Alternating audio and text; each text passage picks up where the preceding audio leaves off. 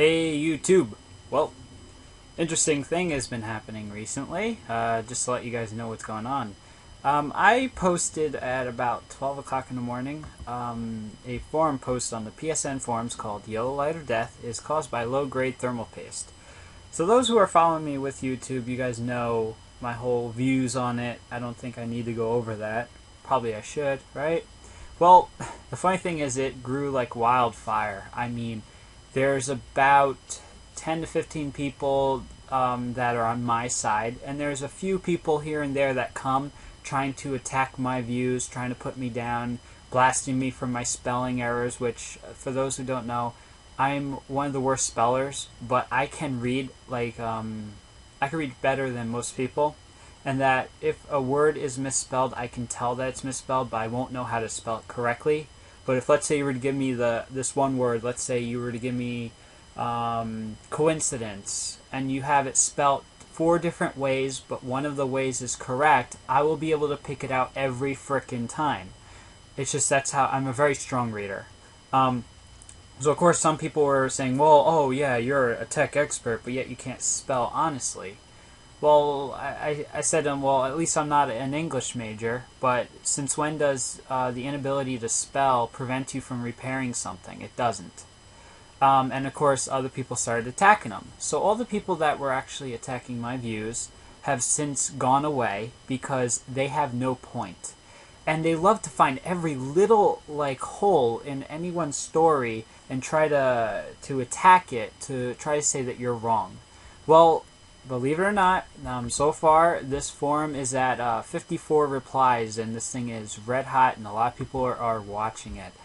But it's funny is that I keep posting more proof photos and stuff, so I showed what ceramic-based paste looks like. I even showed pictures of temperature readouts on my laptop. I used to have a problem with my laptop where if I was playing Burnout Paradise, which is a very graphics demanding game, I would run that and my game frame rates would actually start dropping for no reason, and then eventually would start resuming full speed and then quickly drop the frame rates again. And it would keep doing it over and over again, and I never understood why. So I did a little test where I used a program called SpeedFan, and I ran it with a chart, and I ran the game. Sure enough, it showed that the game was hitting 80. The game was causing the processors to hit 85 degrees Celsius. So once it hit that point, the processors would actually downclock to lower the temps, and the moment it would hit a safe area of temperature, it would immediately clock back to its normal speed, resume full game speed, and then eventually overheat again, and then downclock again. I saw this, and I noticed this, that the temperatures were hitting 85 degrees Celsius on both the GPU and CPU.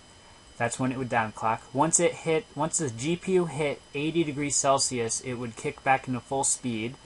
And the idle temperatures for the processors before I replaced with Arctic Silver, it was about, the GPU here shows just under 60 degrees Celsius, and the CPU was showing just above 50. So it was about 52 degrees Celsius for the CPU and 59 degrees Celsius for the GPU.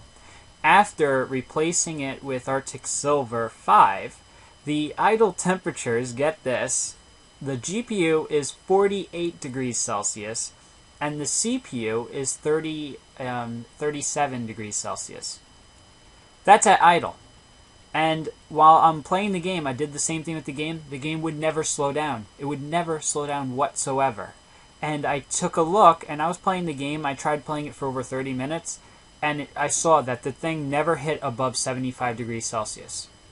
So indicating that during a regular heavy gaming, it's less than 10 degrees Celsius from its original point, and that the game would run smoothly. And the moment I would turn off the game, the same thing you would notice is that the temperatures actually drop faster with the Arctic Silver than it did with ceramic, indicating that the heatsink's able to withdraw more heat faster than ceramic-based paste.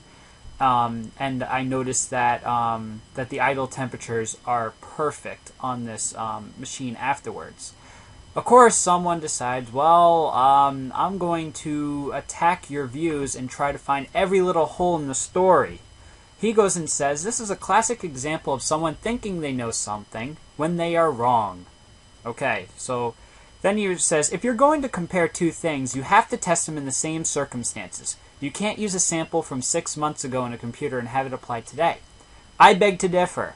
The whole point of Arctic Silver 5 is the fact that it won't dry out like ceramic-based paste. So for it to continue working 6 months down the line indicates that my repair job was right, that my repair job still works, and that the paste is still sufficient to handle the heat demands. So how can he go and try to disprove me? Now this is coming from a gamer. A gamer isn't a tech expert. A gamer just pops in a disk and has fun, and this is exactly what he says. He says, furthermore, that information would be detrimental, to the public. Oh my god, my PS3 temperature is so hot, it's 10 degrees higher than my computer. Oh my god, it's going to fail. Oh my god, lawsuit. Oh my god, return. Oh my god. Then he goes to say that it's, every CPU architecture is different. Look at some manufacturer information of CPUs over the years. Look for normal operating temperature. The number varies.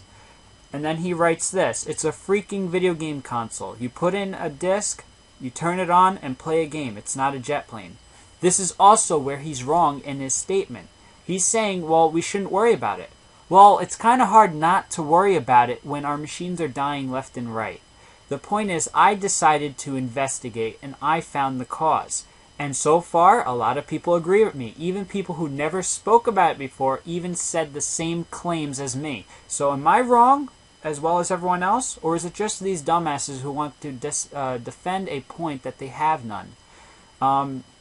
So immediately, one of these other guys, he's a really nice guy, he is Rod D76, he writes this, the NES was a console. The PS3 is essentially a PC with all of its parts. Yes, it is. So then I write this, and that is when a PC repair technician like myself shines. The PS3 is a PC with all its parts. You're spot on. With the PS3 and Xbox 360, it follows all the rules of PC repair minus the software. Because, you know, in PC repair, you also have to do software-related repairs. But since they're closed environments on the PS3 and Xbox 360, you can't do that. But everything else is fair game.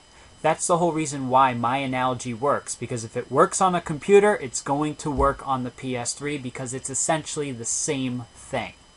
And of course, all these people that try attacking us, they throw one little jab and then they go running, hiding, and never speak anything again. Or sometimes they make it worse for themselves and state other claims that are bull. The point is that he was trying to disprove something when I'm trying to actually make a point. My point is Arctic Silver 5 is essential and should be on every PS3. The fact that Sony was cheap and put ceramic-based paste on every PlayStation 3 system is the reason why we're having overheating issues, that the yellow light of death is prevalent now, and it's still growing at an alarming rate. For those who keep saying, oh, the PS3 doesn't get, it's not as bad as the red ring of death. If Sony doesn't change their attitude, it will be soon. And for those who keep saying, well, when the PS3 came out the first year, there was no yellow lights of death. Yes, because it took a while for the ceramic-based paste to dry out. And once the ceramic-based paste dries out, that's when your problems start. Because every PlayStation 3 that had an overheating issue, I fixed with thermal paste. So, what more does these stupid people want to determine whether or not it is thermal paste? I gave them photo evidence, and someone else even gave them photo evidence from another PS3. I gave them chart graphs, which was from my computer. It's not the same chart graphs that would have been possible on a PS3. I wish there was, but everything shows that the thermal paste is the culprit for these problems. And the thing is that my laptop has been running fine ever since I replaced the paste. Because, I mean, it's weird. Some people would normally say, oh, maybe your vents were clogged or your fan was jammed or something. No. My fix for my laptop was one quick thing, replace the thermal paste. And that little thermal paste change, which some people are like, oh, thermal paste doesn't do anything. If thermal paste is able to lower your temperatures by 20 degrees plus Celsius, that's a big freaking difference, and that is something that must be changed.